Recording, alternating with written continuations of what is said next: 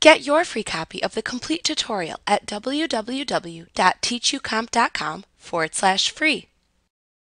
The Healing Brush tool lets you correct slight imperfections in an image by blending them with pixels in the surrounding image. This tool works in the same manner as the Clone Stamp tool. However, this tool will also match the texture, shading, and lighting of the sampled pixels to the source pixels so that the cloned pixels blend seamlessly into their new location. To use this tool, select the Healing Brush tool from the toolbox as well as the Tool Options bar, and set your desired options in the Tool Options bar. Next, hold down the Alt key on your keyboard and click the area that you want to use as the reference point for the pixels that you want to copy to a new location.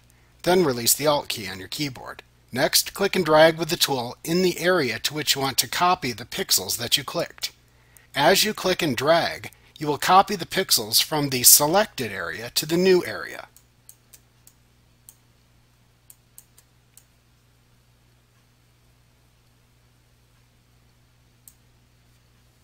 Like what you see? Pick up your free copy of the complete tutorial at www.teachucomp.com/free.